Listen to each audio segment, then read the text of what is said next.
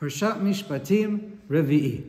Again, so many mitzvot are listed, such as not to curse the judges, or to take care of giving the gifts on time. Gifts like bikurim, trumot, uma'asrot, and all the tithes. Then the Torah continues, V'anshe kodesh tiyun li, that you must be holy people. Uvasar basadeh terefa lo tochelu, and the meat of a trefa you're not allowed to eat. The Torah tells us to be holy and to be careful what we eat. What is a trefa? So a trefa is any animal that got injured and Chazal, according to Chazal's requirements, is not likely to live 12 months. And eating such an animal affects our body and our soul. Then the pasuk continues, La kelev tashlichun oto. You shall give it, the trefa, the non-kosher meat, to the dog. Why the dog? To teach us to have hakarat hatov. We have to have gratitude and to pay back those who help us and to show that we really appreciate it. And the worst is when we show the opposite and ingratitude. Many examples. Recently we just learned by Moshe Rabbeinu.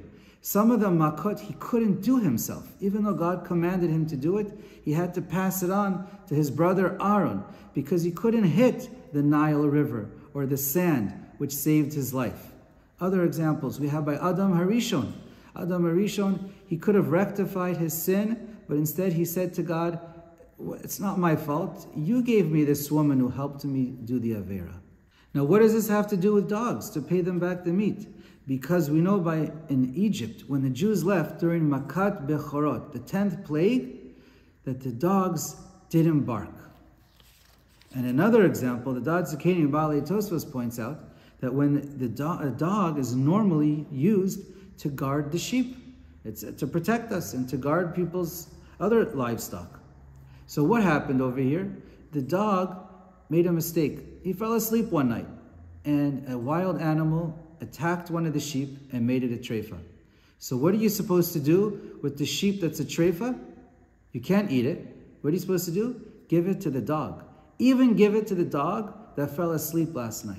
Why? Because you have to remember what the dog did for every night and every week and every year before this one mistake happened. There's a story of a man when he went to an employee went to his boss and said, you know what? I have to quit. I'm sorry. I found a better job.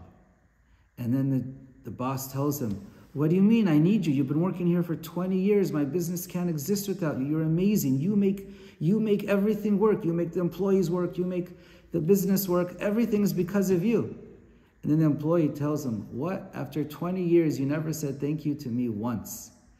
We have to remember to thank our spouses, our kids, our parents, our friends, anyone, our employees, anyone who we deal with on a daily basis. We can't just take things for granted.